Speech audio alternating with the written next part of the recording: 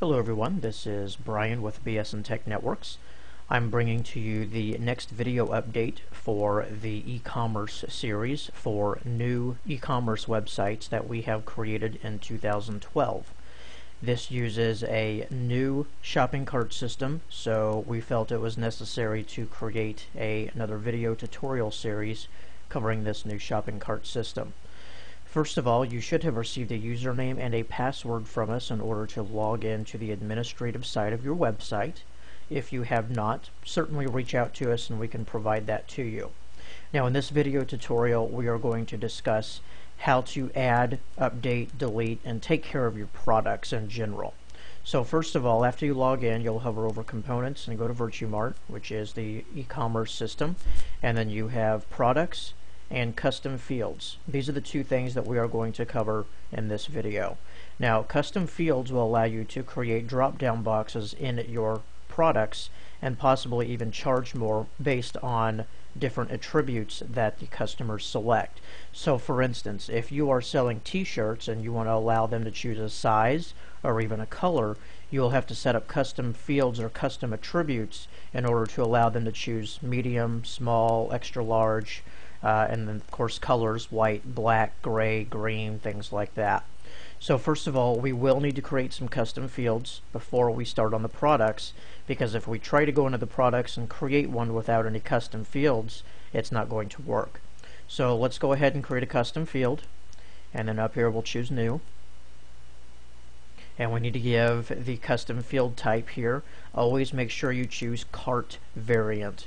That means that will allow it to show up in on the website for the the product itself.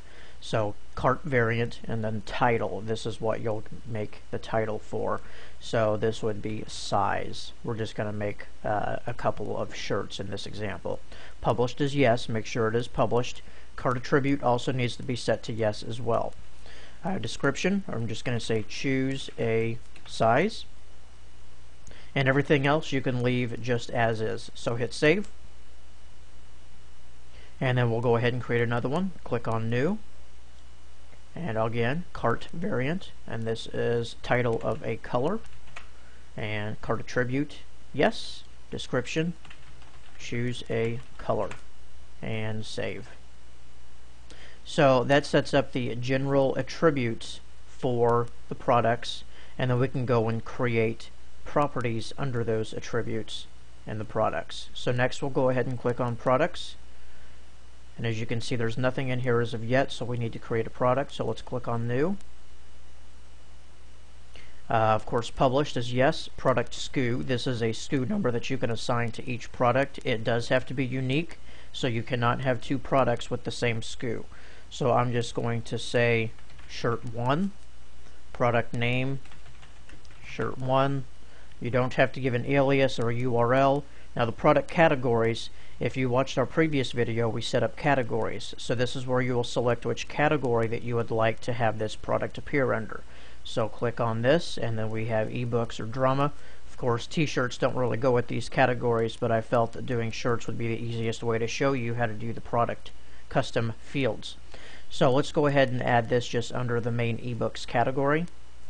We don't have any shopper groups, and I don't want it to be featured, so I'm not going to check that.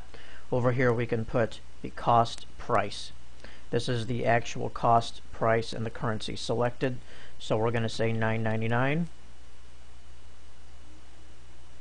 And down here you can make an internal note if you'd like. Of course you don't have to do that. Over here on product description you have two different locations. A short description is going to show on the actual category view. So if you have 10 or 15 products in a category, this is what is going to show up on that page as a short description. This is a test t-shirt named shirt 1. And then down here in this product description, this is going to appear on the actual product page itself. This is the actual product description of shirt 1. Again, I'm going to highlight all of that. Let's go ahead and make it Comic Sans. We'll make this 14 point, and let's make it italics. Okay, so that takes care of the product description.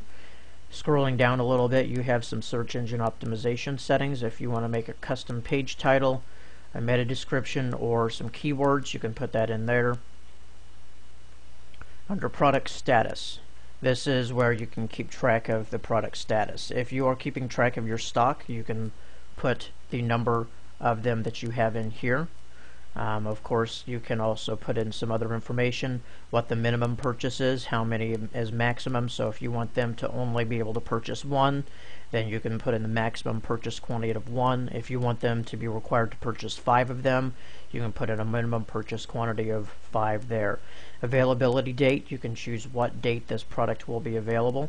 If you select anything other than the current date, say July 1st in this case, since it's June 24th when I'm making this video, it will not allow them to purchase the item until July 1st, July 4th, whenever your actual availability date is. Dimensions and product weight. This is where you can set the different products and the information that you need to. If you are charging shipping based on weight, you will need to put something in here. So 1 pound, 2 pound, you can also change it to grams, milligrams, whatever you'd like. So this would then calculate the shipping appropriately. Product images. If we go to product images, then we can scroll down here to the bottom where it says browse, and then we can upload a picture. I only just have one picture here, so I'm going to go ahead and use that one. I'm going to go ahead and hit apply and see just what we have so far. So I'm going to hit apply. Okay, alright, and the product has been successfully saved. If we come here to our test store, here's our ebooks category, and here is shirt 1. Here's the information that I described. This is the short description. This is a test t-shirt named shirt. You can see it doesn't show the whole thing. Now we can click on it, and there is our big picture that we added. Any additional pictures you add will line up under here, and I'll add a couple more as well so you can see that. Of course, and then after that does show the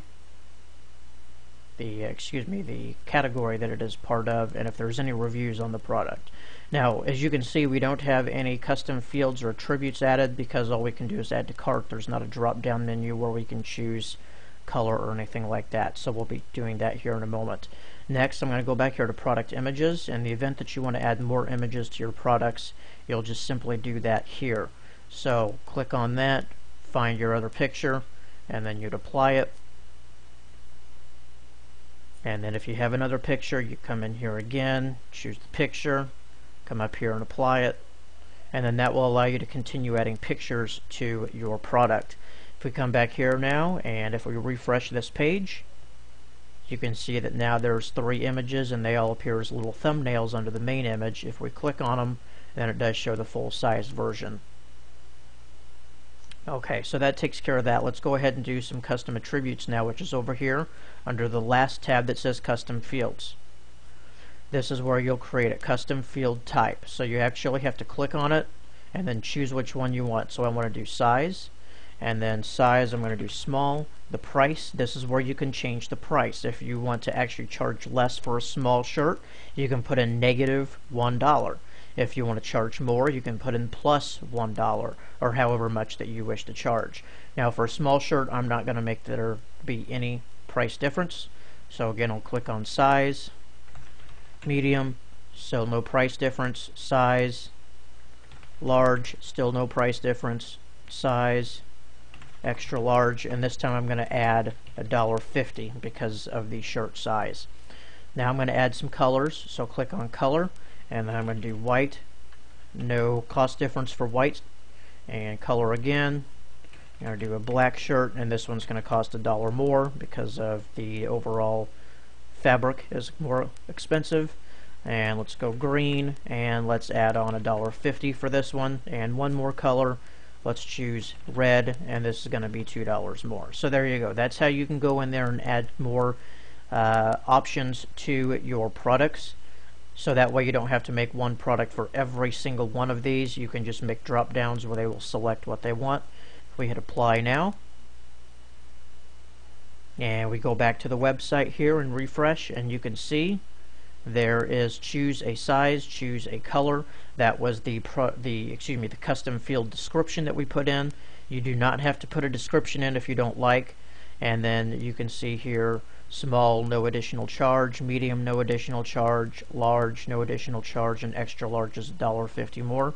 Just go ahead and choose extra large. And then here's the color. And then you can choose the color that you'd like. I'm going to go ahead and choose red. And then we'll add it to the cart. Alright, so there it is. The product now has been added to the shirt. The original price was $9.99. And the price has went up now to $13.99 because of extra large and the color. The extra large, if you remember, was $1.50. The color of red was $2.50. So that makes an extra $4. $4 plus $9.99 is $13.99. So that is how you can add products to your site. Now, of course, if you're just looking to update a product, we'll save this and then go back to our main product location here, and it's just the product name is shirt 1. You simply click on it and it will bring all that information back up, and then you can come in here and product information. You can change the SKU, the product name, you can change the price. Basically everything that we just set up, we can come in here and change. If you want to make it a featured product for a week, you can just click this box and make it an on featured. So if you have that installed where it will show featured products on the front of your website, then that would then make this product show on the front of your website. You can then come in here and change the description if you'd like. If you are currently out of stock or something, you can change the availability date. So let's just go ahead and change this, say July 20th. And then product dimensions and weight, change that again. Product images. If you want to delete any of the images, all you have to do is simply click the X here in the corner where it says remove image, and then it will remove it from the product. Same with the custom fields. If you want to remove any custom fields, just hit the box over here that says delete. So I'm going to go ahead and save this product. Okay, now let's go back to our test store, ebooks, and let's go in here, shirt 1, and now you can see that that one item, or the one picture is now there, and that's all. So that's generally how you can take care of your products. Of course, if you want to delete them, all you have to do is put a checkbox next to it and hit delete. That does take care of the video tutorial on how to add products and custom attributes and fields to your VirtuMart shopping cart and your e-commerce website made by BsnTech Networks. If you have any questions or issues regarding the creation, updating, or deleting of these items, certainly reach out to us at www.bsntech.com. Thanks again for watching. My name is Brian with BsnTech Networks.